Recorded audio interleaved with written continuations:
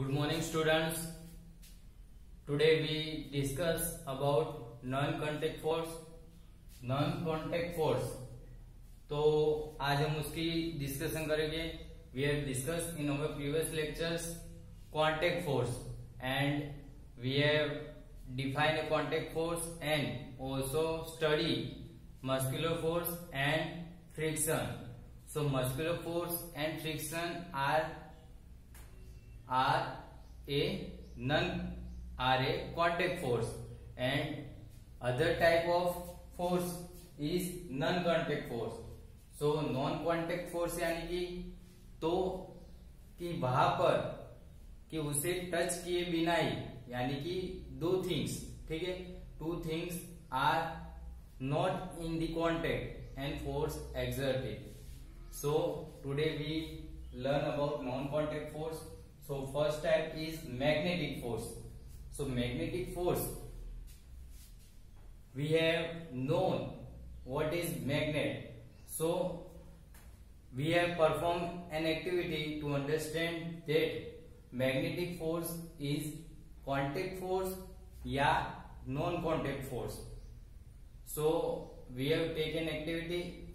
In this activity we have take pair of bar magnet. What we do? We have take pair of bar magnet. And what we do? We have take another three pencil.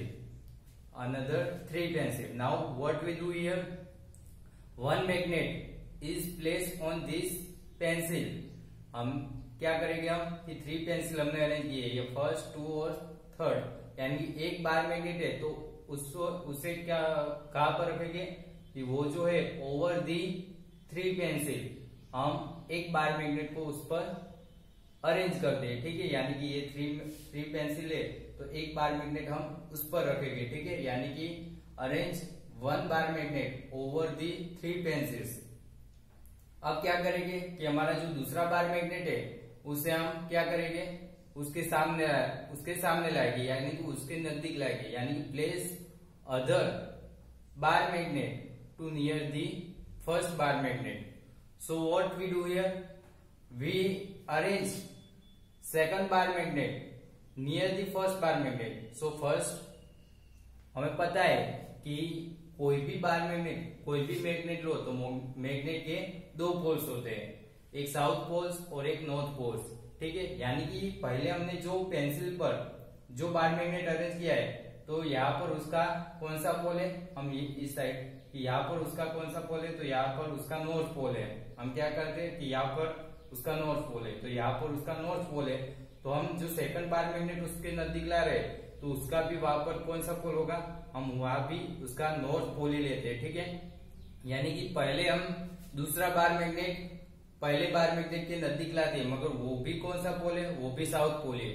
तो अब हमें observe करना है कि क्या होता है, ठीक है, वहां पर क्या होता है वो हमें ऑब्जर्व करना है.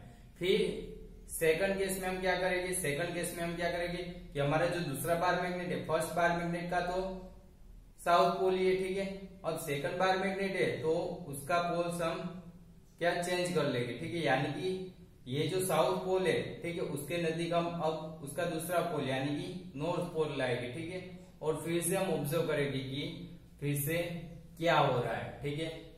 तो स्टूडेंट्स हमें क्या लेना है कि pair of A bar magnets, we have take pair of bar magnets and also we have take three pencils. We have arrange one bar magnet over the three pencils and we have place second bar magnet near the first bar magnet.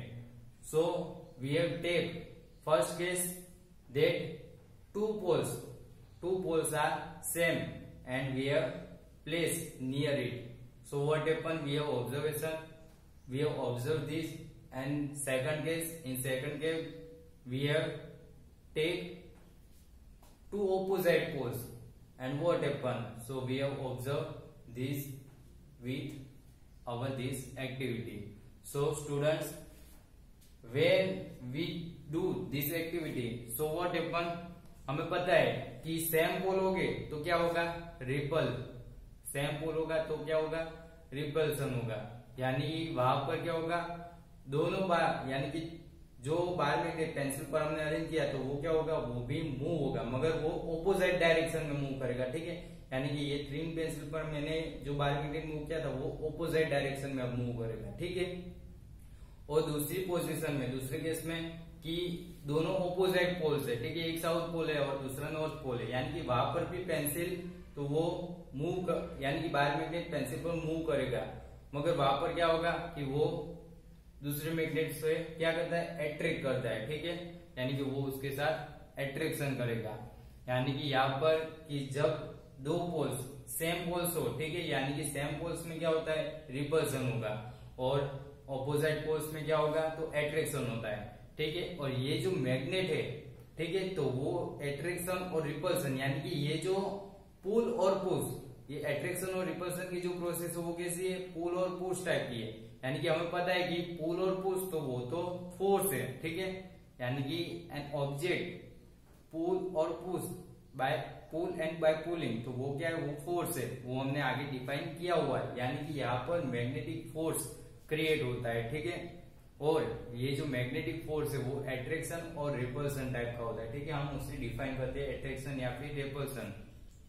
Students, ये जो magnetic force है तो दोनों magnet के बीच में कि वो एक दूसरे के साथ कांटेक्ट में नहीं है, दोनों मैग्नेट के बीच में थोड़ा स्पेस है। ठीक है, यानी कि हम उसे नजदीक ला रहे हैं, दोनों को कांटेक्ट करा रहे नहीं है। ठीक है, यानी कि यहाँ पर बिना कांटेक्ट हुए ये फोर्स एक्सर्ट होता है।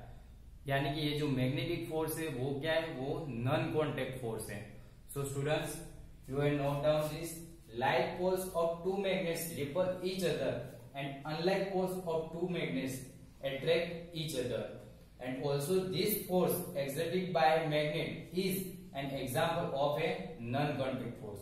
So students, you have note down this, that magnetic force is a non-contact force. So you have note down this.